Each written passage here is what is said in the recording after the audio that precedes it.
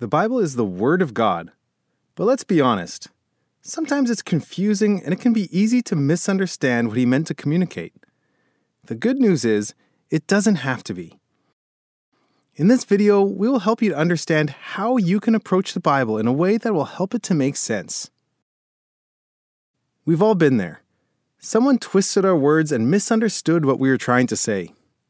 This never goes well and can lead to all kinds of problems, hurts, or frustrations. If people would only take the time to understand what we were intending to say, we would avoid so much trouble. Of course, we need to do this for others as well. This same principle applies when it comes to the Bible. Of all things, we don't want to misunderstand and misapply God's Word. When we read or study the Bible, it's our job to try to understand what was the original intended meaning back when the book was written. So how do we do this?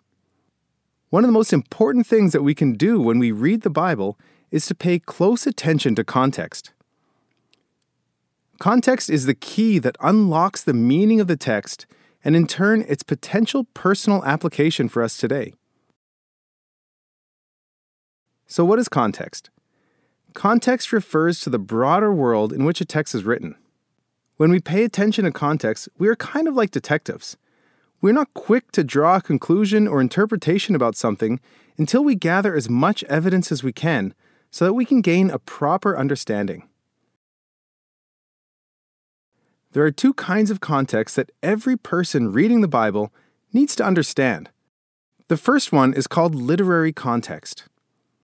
When we pay attention to literary context, we are looking at how the verse or passage we are reading fits into the bigger picture of what is written around it.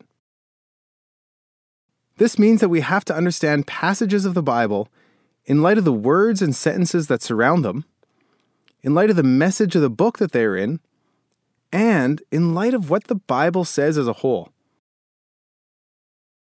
Literary context is important for helping us to understand a passage's original intended meaning. However, there is another form of context that is equally important, yet is often forgotten, called historical context. Though the books of the Bible are inspired by God, there's a very human element to them. When we pay attention to this historical context, we seek to understand the world and culture of the author, the readers, and the people in the stories back when these books were originally written.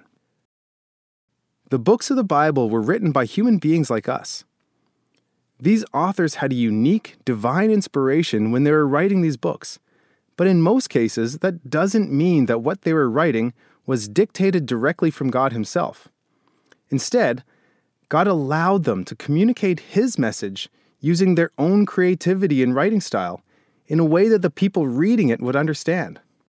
The authors were also writing to a specific group of people who had their own culture, worldview, and background, who we call the original readers. These original readers were facing their own set of questions, problems, and struggles that the author is trying to answer and to help them to have God's perspective and live accordingly. Of course, we need to recognize that we are thousands of years removed from the historical context of the books of the Bible, and we live in a very different world. We need to be careful that we don't read our world and culture into the Bible. So here's what we have to do. We need to first identify and then lay aside our own biases, our own culture, and our own 21st century worldview.